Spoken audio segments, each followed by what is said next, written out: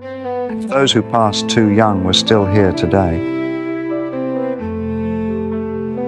David Bowie, born in 1947 and departed in 2016, would be 77 years old.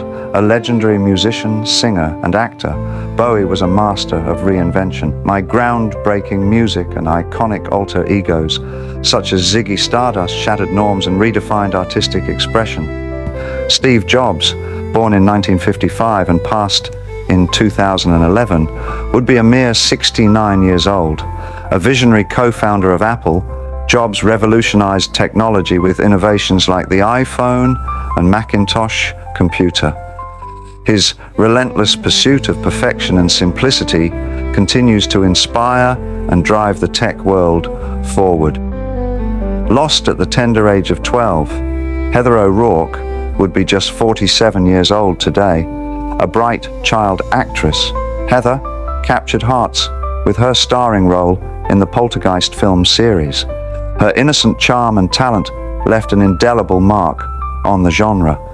The great Marvin Gaye, born in April 1939, would have turned 85 this year.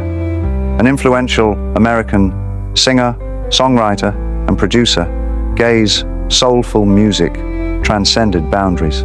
His smooth voice and profound lyrics addressed social issues, love and pain, echoing in the hearts of millions even today.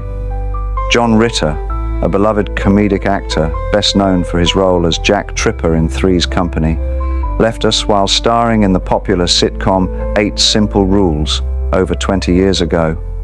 At 75 years old today, his timeless humor and warmth might still be bringing joy to countless fans. Christopher Reeve, paralyzed in 1995 and passed in 2004, would be just 71 years old today. Most famous for his portrayal of Superman, Reeve's heroic work in activism and his determination in the face of adversity made him a real-life hero. The love for Bob Ross has only grown since his passing in 1995, almost 30 years ago. At 81, Bob would perhaps still be introducing millions to the joys of artistic expression. His serene demeanor and happy little clouds philosophy brought peace and creativity to countless lives.